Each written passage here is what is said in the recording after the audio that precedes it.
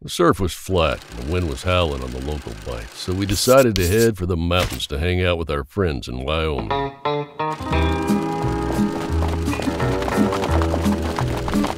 Early light, a cup of coffee, and we're off to meet up with Will, Matthew, and the crew at Diamond Cross.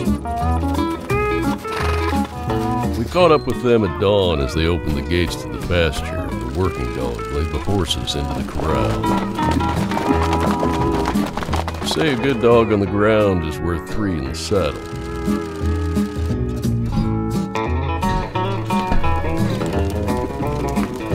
Here's Grant expressing his horsemanship as he works with one of the stronger willed horses, giving us an inside look at the connection he forms with each of the horses that call his ranch home.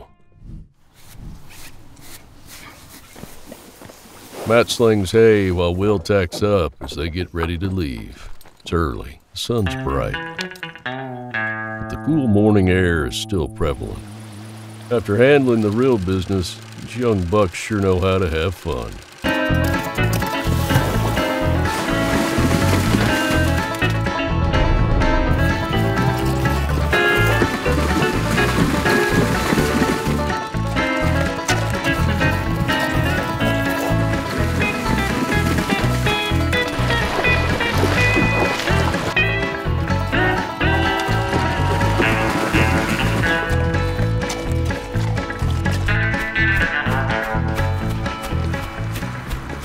The trails lead past the ranch's pond, dead calm, and a perfect reflection of the Tetons. You can't help but soak in the views and get wrapped up in this place. We set off for a spot of water on the ranch along the Buffalo Fork that KC had been eyeing up. The boys forged their way through a water crossing on the way to the river to meet up with us and KC. Watching his line crisp and whipping as the water sheds, each placement has us waiting for that one bite. Cast after cast, covering all the right-looking water. KC is in his element.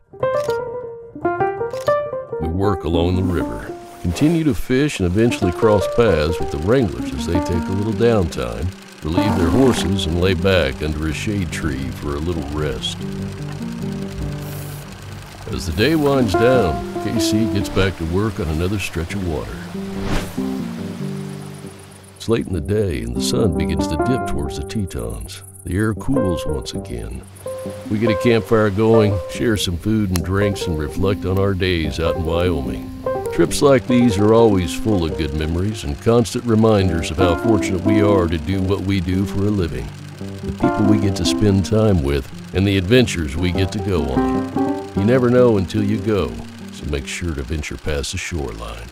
Matthew Weir, take us home with some of those campfire cowboy songs and tales of days gone by. Ride around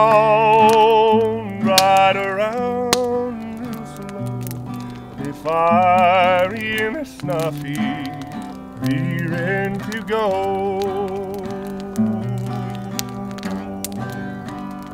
Ride around real slow, they're fiery and they're snuffy, rearing to go.